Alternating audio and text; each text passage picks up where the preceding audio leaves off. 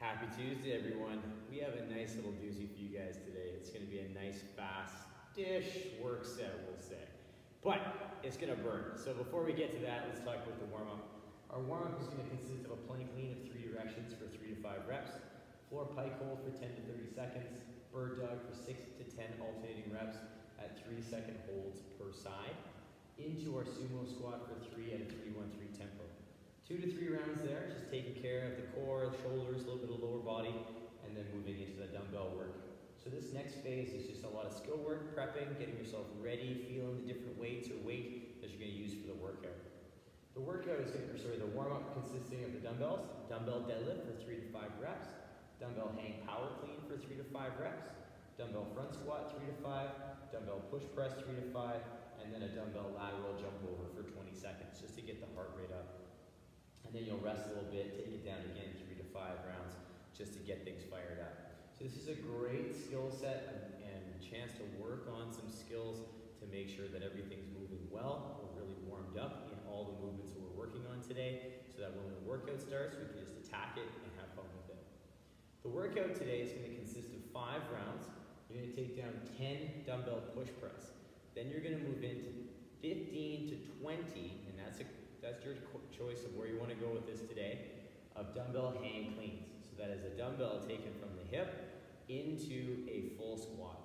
So it's going to be a little leg burning, but we're not going to take it down to the floor in that power position or the floor position. So we're going to take it through that push press overhead. To start the work set, you'll come back to the hang, and then you'll start doing that full squat clean from the hang. So if you need to rest in between these 2 movements, that's fine. If you need to rest each round, I highly suggest it because your forearms are going to start to get a little tired, a little grippy. You might get there, but it's going to burn. You're going to be able to cycle through it pretty quick. So buckle up and have some fun with this one, you guys. Remember, the volume of the clean is really going to depend on how you feel today.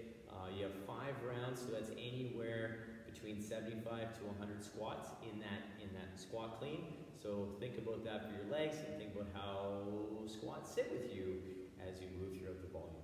All right, so let's get you prepped, ready for some fun, and we'll start it up. Hey guys, let's get those feet under the hips. We're going to take the arms up big and tall. We're just going to shrug our shoulders. We'll come down, we'll reach to one side. We'll come back up and over, reach to the other side. We're going to come back up. We're going to forward fold. We're going to touch those toes. Walk up those shins. We'll come down, framing a foot. We'll step back into our lizard. And then from here, we're going to take the inside hand all the way up. And we're going to rotate forearm to the floor. We're going to come back up. Big stretch. Rotate forearm to the floor. And one more time, take it up. And rotate forearm to the floor. We'll come back up. Big stretch. And plant the hand. We're going to step back into our down dog. Reaching those hips high. We're going to come back into our plank. We're going to step that foot up. And we're going to do that on the other side. So setting the legs up good and strong. We'll take the inside hand all the way up. Rotate towards the floor. Come back up. And then rotate to the floor. And then take it up. And rotate to the floor. From here, we'll come back up overhead. We'll plant the hand. We're going to step back with that foot. We're going to step it into that nice down dog. And just walk those heels back and forth. Nice and easy. Nice and gentle. And then from here, we're just going to come back into our plank. We're going to tiptoe those feet up. We're going to roll ourselves up big and tall, big stretch. Clasp those fingers, press way up and reach. Just big stretch to the side. And stretch to the other side.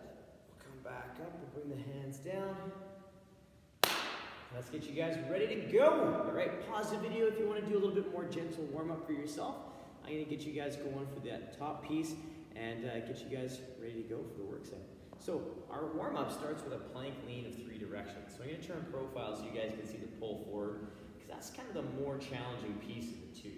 So I'm going to get my hands under my shoulders. I'm going to establish that good plank first. So I'm going to press my shoulders up, pull my ribs and hips into that hollow. I'm going to keep my shoulders over my hands. I'm going to lean to the left. And then I'm going to lean over to the right. And I'm going to come back to center, making sure I maintain that tight midsection. And pull forward until I feel that little pressure in the hands. And then press back. So I don't want you going beyond what the wrist can tolerate or what the shoulder can tolerate. So it doesn't matter how far you pull forward. I just want you to think about initiating through the arms and pulling the body just a little bit in front of the hands and then come back. What I like to do in classes too is in between those three directions, pause in between each rep, do a single cat-cow curl, reset the plank, and then go back into the lean and go through those three directions again. So we have 3 to 5 reps of that for all three directions. If you'd like to add in the cat-cows, please be my guest. They're really nice, they feel good. And then you're gonna move into the floor pike hold. So the floor pike hold starts off in our tabletop. My knees are gonna come together. My hands are gonna stay under my shoulders. I'm gonna pull my ribs and hips in, press through the shoulders, and keeping my shoulders over the hands, I'm gonna lift my hips straight up. And if I want, I can tiptoe in a little bit to load the shoulders a bit more. I'm pressing into the floor, I'm looking towards my toes, and I'm really working on staying in that active overhead position, just like a handstand. I'm pulling in those ribs, keeping everything tight through the glutes, and I'm really working on that hollow. So this is a great handstand trainer. It's one of those movements where we get to experience the tension, everything through the core, the shoulder, the glutes, but we don't have to worry about being fully inverted. So we want to really focus on that. You're going to hold that anywhere from 10 to 30 seconds. So I want you guys to make sure that you're giving yourself the dose that you need the most to challenge yourself, but still maintain those key positions. So if you feel your shoulders start to turn off or your core turn off, just come out, rest a little bit, and then continue on. With the bird dog, so we're going to challenge those shoulders a little bit more. So we're going to come back into that tabletop. We're going to separate the knees from the first one for that floor pike. We're going to turn it into a nice normal table with space.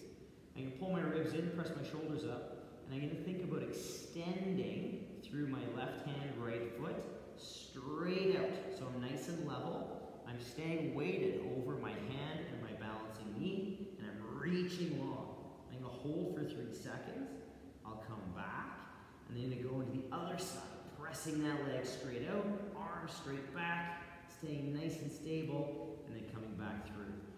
I'm going to hold each rep for 3 to 3 seconds per side.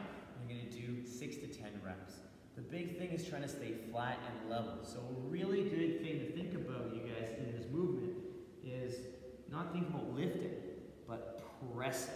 If we think about pressing that leg straight back, there's a better chance that I'm going to be able to stay level with my body and just to work on extending the knee instead of lifting the leg up. So think about pressing the foot and pressing the fingers forward, and that can really help with that movement. After that exercise, we're going to stand up nice and tall, and we're going to get into our sumo stance, or sumo squat. My heels are going to be outside my shoulders, a little bit wider than my normal squat, and I'm going to focus on pressing my knees out just a little bit more than my normal squat stance. So I'm going to turn profile so you guys can see that in terms of my back position. So I start nice and tall, my weight is through my laces, so right in the middle of my foot. I'm going to keep my big toe down, and I'm going to sit down towards my heels, keeping my chest up, my feet flat, and my knees pressing out, and I'm going to stand up nice and tall. So it's going to feel a little bit different on that inner thigh, but we still want to keep those same true squat mechanics to the sumo that we do for the regular air squat. Quick recap for you guys, what we have: plank lean for 3 directions for 3 to 5 reps. If you want to add in that cat-cow curl between reps, be my guest. Floor pike hold for 10 to 30 seconds. Into a bird dog for 6 to 10 alternating reps with 3-second holds per rep. And then a sumo squat for 3 reps at a 3-1-3. 2 to 3 rounds. Take that down, get yourself heated up, warm yourself up well, and then we're going to move into the next phase, which is going to use the dumbbells. So pause the video, take that down, come join me for some dumbbell work.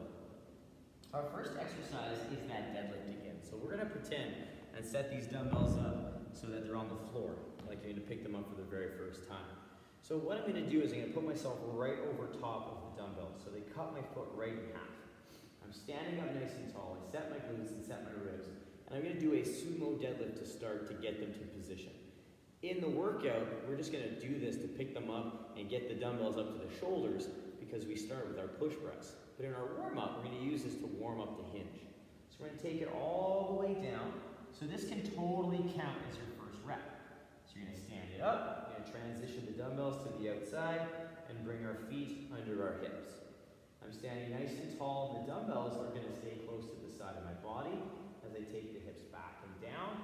working through that nice hinge, and then I stand. And I'm not gonna worry about touching them to the floor.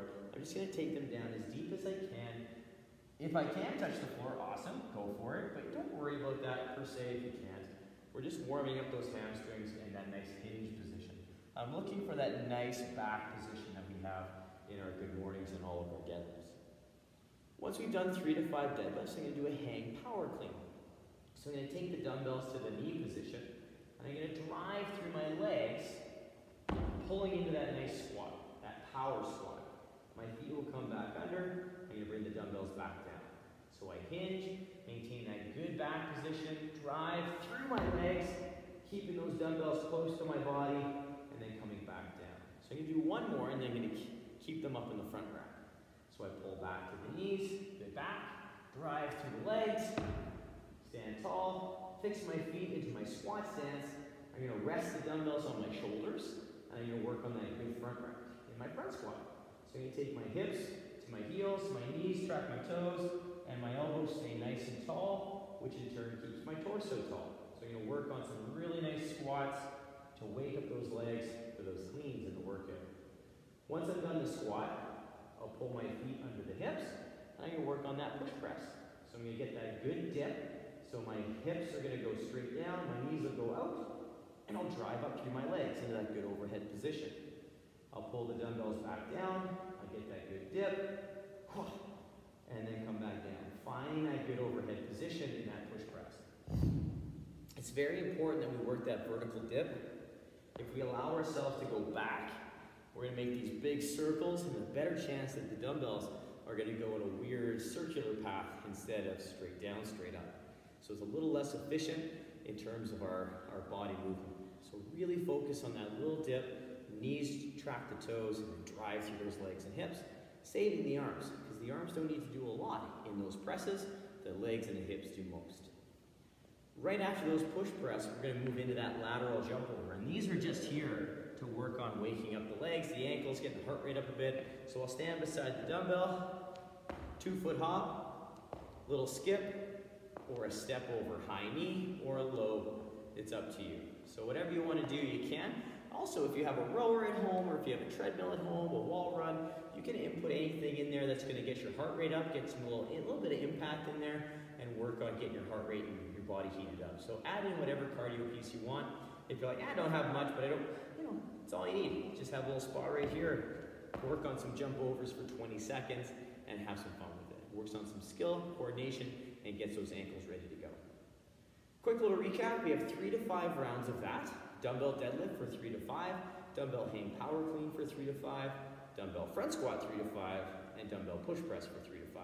So mix and match, have some fun with those reps, and then you're gonna finish off the round with some dumbbell lateral jump overs for 20 seconds, or a little run on the car or the treadmill for a little bit, row, bike, whatever you have access to at home, whatever you wanna work on, it's there for you. It's just a little bit of light cardio to get the heart rate going. Pause the video, take that down, have some fun with that, work those skills, take that time, so you can use that as a little mini strength set as well. It's gonna build some strength and build that chance and opportunity to work on those skills of the movements that we're gonna use today. So pause, come join me for the workout. The workout today, again, 5 rounds. Woo! 5 rounds. Dumbbell dumbbell push press for 10, and dumbbell hang clean for 15 to 20. So that is a full squat clean in that hang clean. So it's gonna be a doozy. So our first exercise is the push press, and we covered that already in our warm-up. So if you need any recap with the movement, please scroll back, check that out in the warm-up, and have a listen. But what we didn't cover is the hang clean. We did a hang power clean in the warm-up, but today we're gonna do the hang clean. So what we're gonna talk about is how the flow is gonna work in this work set. So I'm gonna clean the dumbbells up, just like I would in the beginning of the workout. I'm gonna do a couple push presses. We'll say that this is 8, 9, and I've done my 10th push press. I'm gonna come down with the dumbbells to the hang. And now I'm at my start position for the clean. So the hang clean, I'm gonna take my dumbbells to the knee, I'm gonna drive through my legs, pull into a full squat, and stand. I'll bring it back down, I'll move back in to the knee, hop, big drive, pull into that full squat, come back in. So I'm gonna do one more time, take things to the knee,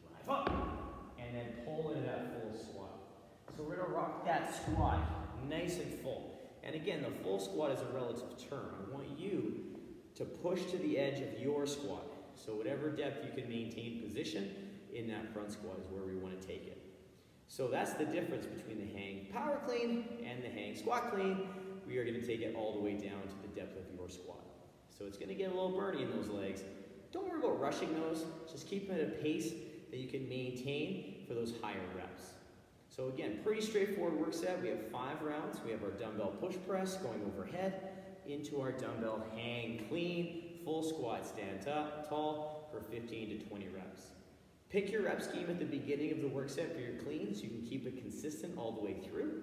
I'll also have a different round rep scheme for you if you'd like. So if you're like, 5 rounds, I kind of wanted to go with 20 reps in the clean, but 5 rounds is a lot.